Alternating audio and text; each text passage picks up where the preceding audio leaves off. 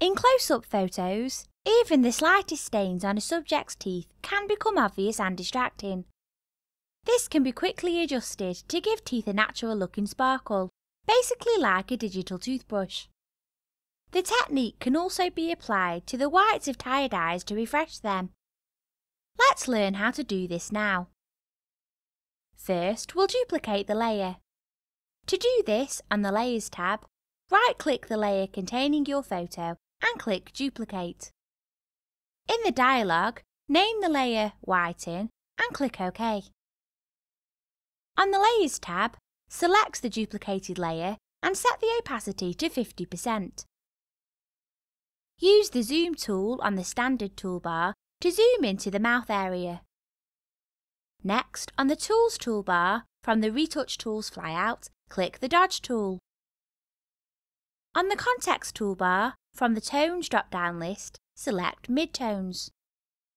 Over on the Brush Tip tab, in the Basic category, you'll find a range of soft and hard brushes in different sizes.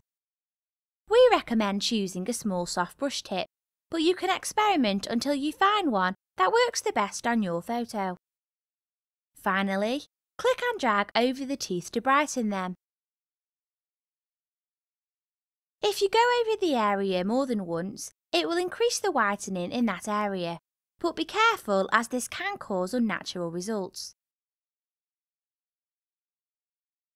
Otherwise, you can tweak the effect by adjusting the layer's opacity.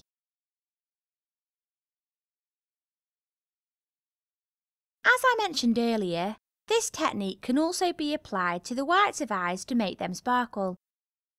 To do this, zoom into the eye area of your photo and then reselect the Dodge tool. Click and drag over the whites of the eyes to brighten them.